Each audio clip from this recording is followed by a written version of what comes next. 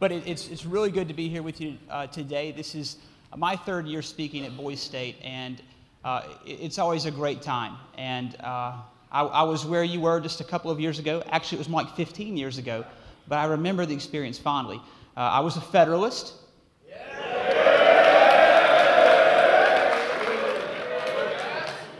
We had lots of good chants about the Nats, too, that I can't say on camera. But it was a great experience. And I've been keeping up with you this week on social media, not in a creepy way, but, you know, I've been seeing who's coming to speak to you. And you've had a lot of great speakers. Now, let's go ahead and get one thing straight. I know that it's 10 a.m. in the morning, and probably some of you are not yet fully awake. So I'm going to keep this relatively brief because I know you have lunch after this, and you have your free time, and you have the talent show tonight. I hope some of you are going to do that. My friends and I played Leonard Skinner to Freebird when I was in Boise State, if anybody wants to follow that up. That's right. And so what I would like to do is take 15 or 20 minutes, if you can give that to me, and let's talk about a few things. Let's consider a few things, then I'll have you on your way. All right? So we okay with that? Yeah. All right, good deal.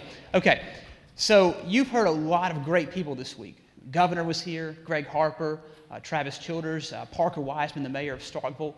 My younger colleague, it's the first year I get to say that, Jeremy Anderson was here a few nights ago. He's got a bright future ahead of him. And then last night, I hear that you had a visit from the Steve Holland.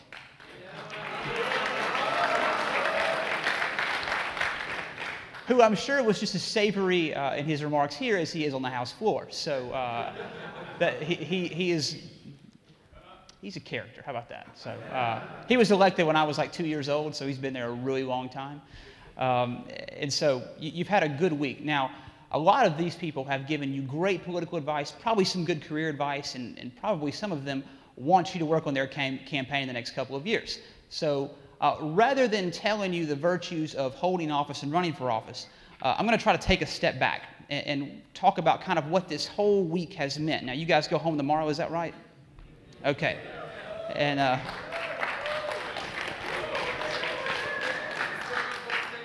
I'm sure they love Boise State. That's right. That's what they're clapping for. Now, so you go home tomorrow, and a lot of you, the temptation is that if you aren't interested in running for office, then you wonder how this week might be relevant to you. All right, because let's be honest, not everyone in this room is going to be governor one day. I mean, the math just doesn't work out unless we all live a really long time. However, just because you may not be interested in running for office, or just because you maybe don't live and breathe politics the whole time, doesn't mean you can't get something and take something away from this week. The temptation is for many of you that if you don't want to run for office, you don't want to work in politics, or you don't just really live it, you wonder, okay, what can I take home from this? What does this mean for me as I go back to my school for my senior year? And that's what I briefly want to talk to you about.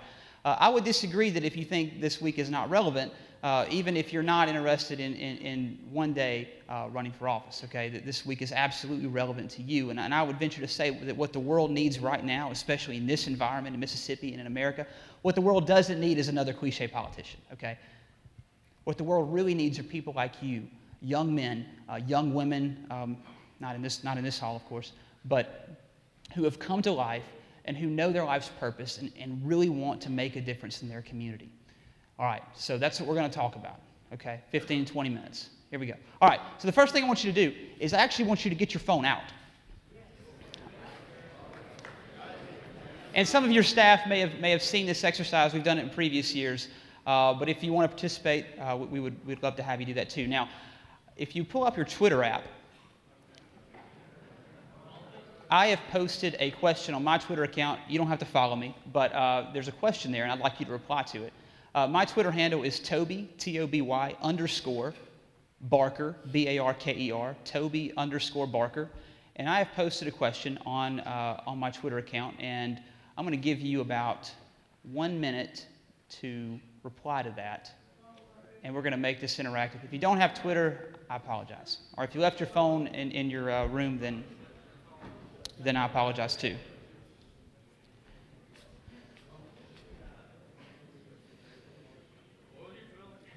Oh, sorry, it's Toby, T-O-B-Y _ Barker. Anything in that genre. Think of the Braveheart type. There you go. Epic movie. Yeah. All right. Here we go. We've got some coming in right here. And I'm gonna mention a few of these, and then I'm going to maybe get you up here to John Willis Stevens. Where are you at? Come on up. Let's see what else we got here. Jake Griffin, where are you at? That's a little weird, I'm going to be honest with you. All right, let's see. Paul Pratt.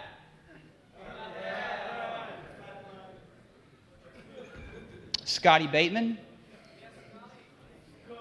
All right, here we go. Quickly. All right, here we go. You'll just talk loud, okay? All right. Tell us your name. John Willis Stevens. And what town? West Point. Okay. No, what town of your in? Oh, Conklin. That's especially relevant this weekend, huh? Yeah. All right. So, tell us what your favorite epic movie is. I said Pacific Rim. Pacific Rim. What is it about Pacific Rim that really speaks to you? It's huge robots fighting things. I thought that was pretty cool. Okay. And it's the fighting is Yeah. what? Okay. All right. Thank you. Now is she going to speak for you? Are you going to be the spokesman? She can. Okay. All right. So what was your movie? 300. Okay. What is it about 300 that you like? The fight scenes were great, and everybody was willing to die for what they loved. Okay. That's important. We're going to talk about that in a second. Everyone was willing to fight and die for what they loved. All right. Now, and tell us your name. Paul Pratt. Paul, and what town are you with today? Hyde Smith. Okay. Oh, you got a flag too. That's impressive. All right. Your movie was what? Saving Private Ryan. Okay. What was it about Saving Private Ryan? It's got a great moral behind it. Always do your best no matter what, and please those who are ahead of you. Yeah, and one of my favorite lines, and just because we came through Memorial Day last week, one of my favorite lines in Saving Private Ryan is when the captain at the end is about to die, and he tells him, earn this. And I think that's an incredible message right there. Tell us your name? Scotty Bateman. Scotty. And what town are you with? Harper. And what was your movie? The Patriot. Okay. What was it about the Patriot? Just the patriotism and the realism of the revolution, and they were willing to die for anything. Willing to die, the patriotism of the revolution. Give these guys a hand. Thank you so much.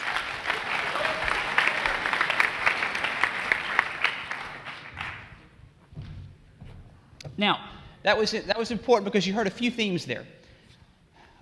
Passion, love for country, willing to die for something they believed in, all right? Can I get one or two other opinions just from the floor? What was it about those kinds of movies that really speak to people, especially men our age? Okay, all right. You got an opinion on that question, though? What was it about those movies? Bravery. Brotherhood between people. Okay. And one more. It's very personal. Your devotion to your people beside you, your devotion to your country. Now, that's important, and I want to mention this. Those movies speak to us because as men, we want those things. We want to know that we have what it takes. If we're presented with a challenge, we want to know that we can overcome, that we can win. We want some kind of adventure. We want some kind of battle to go fight. We want some kind of challenge to go tackle. That is ingrained in each of us. I think we all want to be remembered. We want to have an impact. We want to know that we made a difference. The world was different because we existed. And I think that's why those movies speak to us. Now, how often do your lives reflect that kind of adventure? Not a lot. And, not all of us are going to go off to war and have those kinds of experiences. But I want to tell you today that kind of story that those movies call us to, that kind of bravery, that kind of courage can happen every day of your life, regardless if you ever step onto film, all right? And the problem with America today, I believe, and the problem with some things in our state is we don't have enough young people who realize that their lives are stories worth living, all right, worth fighting for. And today, the first thing I want you to walk away with is that your life is a story. Your life matters, all right? You matter. You are significant, okay? Because sometimes when you're in high school, and I remember going through this too, when you're 16, 17 years old, really you're just trying to get through the next class. You're trying to get to the weekend. You're trying to go out with your friends. There's that girl you want to ask out. In my case, it was the girl that was going to reject me. All those things. And our vision for our lives and our vision for our world is very, very small. And that's a problem. We need to be living in stories like these movies you've been hearing about, all right? We need to aspire to that kind of adventure. We need to have some kind of cause that we take up. I've been in office 7 years, and I've learned that every year I need to have 1 or 2 really new initiatives that I push. Even if they're not involved in my job as a legislator, there needs to be 1 or 2 causes that I take up because it keeps me fighting, it keeps me hungry. And you guys can have that now, and I wish that I would have heard that when I was in high school, because I wasted a lot of time. And so today, understand your life as a story. You are more significant than just the place where you came from. You are more than the report card you had a few weeks ago that came out. You are worth more than just a circle of friends. You matter. You are significant. Your life is a story, okay? Can we walk away with that? Your life is a story, all right? Second thing is understand that you are the author of that story.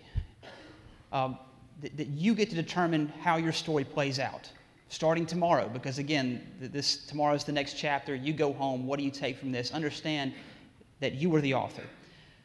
Many times when we get older, especially when we're going through our teenage years, we start to get a little more self-conscious. We realize that we're not as handsome as our mother told us we were. We're not that great athlete that we thought we could be. You know, when you're a kid, you want to be a professional football player when you grow up, or you want to be an astronaut, okay?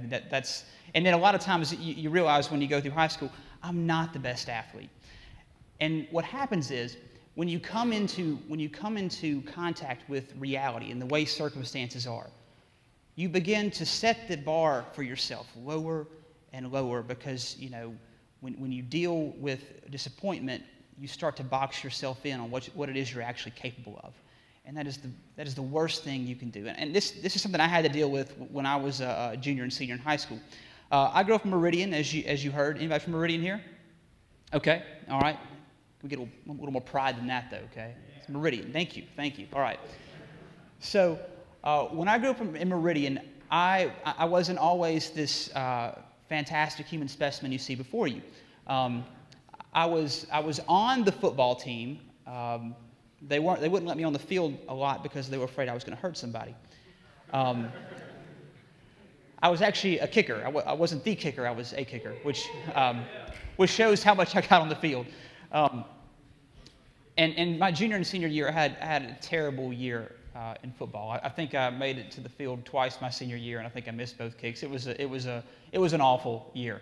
And as I went through that year, I realized, you know, have I wasted this time? I'm not the best athlete, and that really, it kind of makes you self-conscious when you're not the best athlete, because society tends to reward and praise those people who are the best in their field. I had friends, but I wasn't the most popular. I made decent grades, but I wasn't the smartest. My family wasn't the wealthiest. And sometimes you let that kind of self-consciousness start to diminish what you expect from yourself. And again, you lower the bar of expectation. Does that make sense? Just because you experience disappointment doesn't mean you need to lower the bar. The good thing is you are the author of your story. You decide what it is you do. You decide what it is you do starting tomorrow when you go home and you have your entire senior year. You are the author. And that's really good news, because it means you get a fresh start. It doesn't matter what your grades have been up to this time. It doesn't matter if you're good at sports or you're not good at sports. It doesn't matter if you have a great family or if one parent hasn't been there. That doesn't matter. You are the author of your story. That's good news. It also means that you don't have any excuses. Life isn't fair. Just go ahead and expect that. It's not fair at all. But you can't let that determine your destiny. Your circumstances can't determine how successful or not successful you are in life. You are the author of your story, okay? So, your life is a story. You are the author. And your story can be as big or as small based on the decisions you make, based on the decisions you make starting now. And if you'll give me a second, I'm going to go over 5 quick decisions that you can make that can help your story starting right now. Okay? All right, real quick. First thing, good decision to make. You are about to enter your senior year in high school this fall. Finish. Finish high school. I know that goes without saying. I'm talking to 384 of the best and brightest in the state of Mississippi, but I feel like I need to say it. Finish high school. If you don't finish high school, your chances at building a life and being successful, I've sat through enough hearings to know that they go way down. All right. Secondly, after you finish high school, have a plan for after high school. Okay? That may mean a community college, that may mean a university or a trade school, or it may mean the military. Have a plan for after high school. You don't have to have it figured out right now, but start thinking about it. What's after high school? Okay? Graduate from high school. Have a plan for after. Get a job. Any job. Get a job because you need to learn work ethic. You need to learn to show up. You need to learn to arrive on time. You need to learn to take orders. You need to learn how to lead. You need to learn how to work with people who don't think like you. Get a job, hold it for a year. In Meridian, I worked at Burger King on A Street for 2 years, and it was interesting to say the least. However, that job taught me so much about responsibility. Okay? Find you a job. Even if it's part-time, but hold it for a year, learn to show up. All right, now we're about to get real with number 4. Can we get real for a second? All right. Don't father a child until you're married.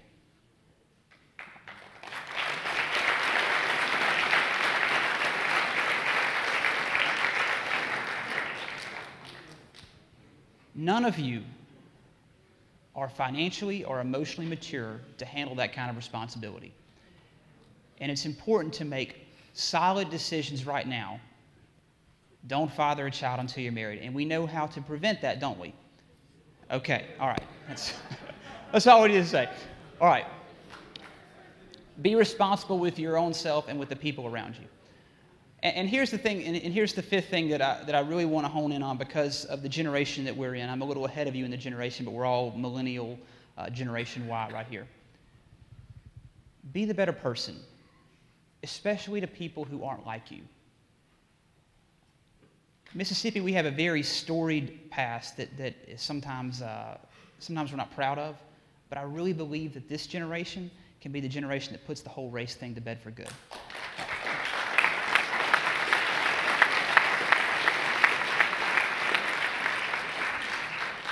But that only starts when each of you engage in behavior that is different, that changes things. And that means don't use racial slurs.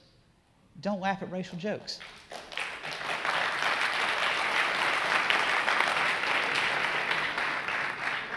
And if you do that, understand that you're about to enter into a world that's it's going to be a very rude awakening for you if you're engaged in that kind of behavior. I don't care if your friends do it at high school.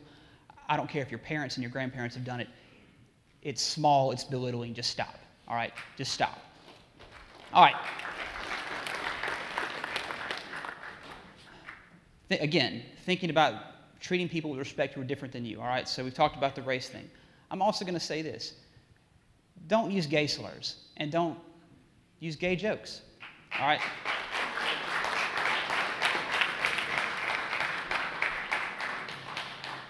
Even if you disagree with the lifestyle, even if you disagree politically, all right, we are not to judge anyone.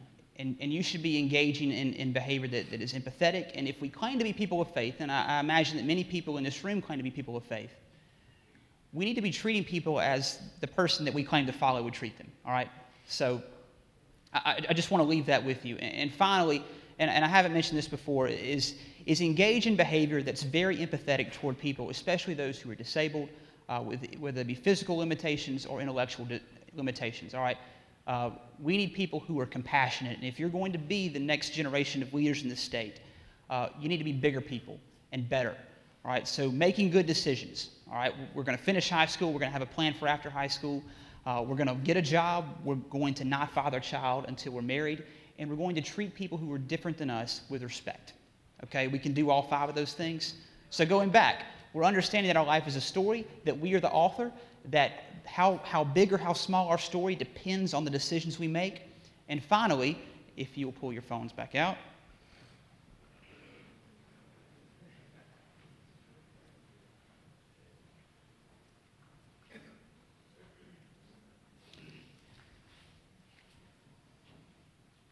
All right, and you're going to see that, and then you can answer that as you will. Understand that the individual stories that you write with your life affect the larger story of humanity, and especially in this state. We all know that our state has a lot of issues.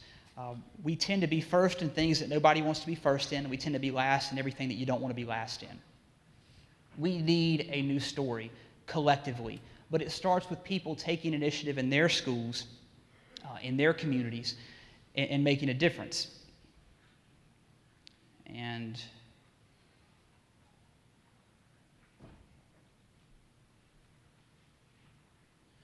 so, when I asked the question, what is one thing in your community or your school that you would like to see changed? And I have one here that says motivation of students to perform at a higher level, better education, curbing drunk driving, social outreach. One wants to end bullying.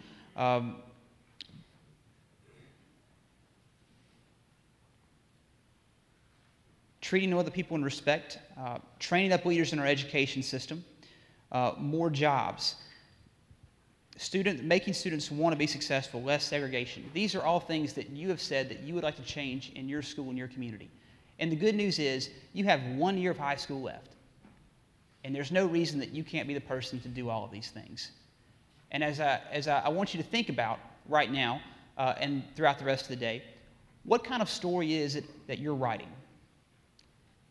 Is it one that will be remembered? Is it one that you can point to that says, yes, my story affected the greater story? Ask yourself those questions. And if you tweeted me back one of these things, and as you're thinking about what's one thing in my school I wish was different, there's no reason as 384 of the best and brightest rising seniors that you can't do that. You have 1 year left, and then you're going to go on to whatever it is you're going to do. Make that year count. Your story affects the larger story, because the answer to our state's woes are not going to come from Washington. It's not going to come from Jackson. It's going to start when individual people like you begin living, coming to life, and having an impact. And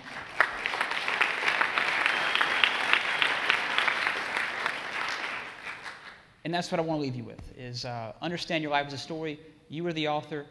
Good decisions make your story better. And then when you write a good story, you affect the greater story. Can we do that? All right. See you guys.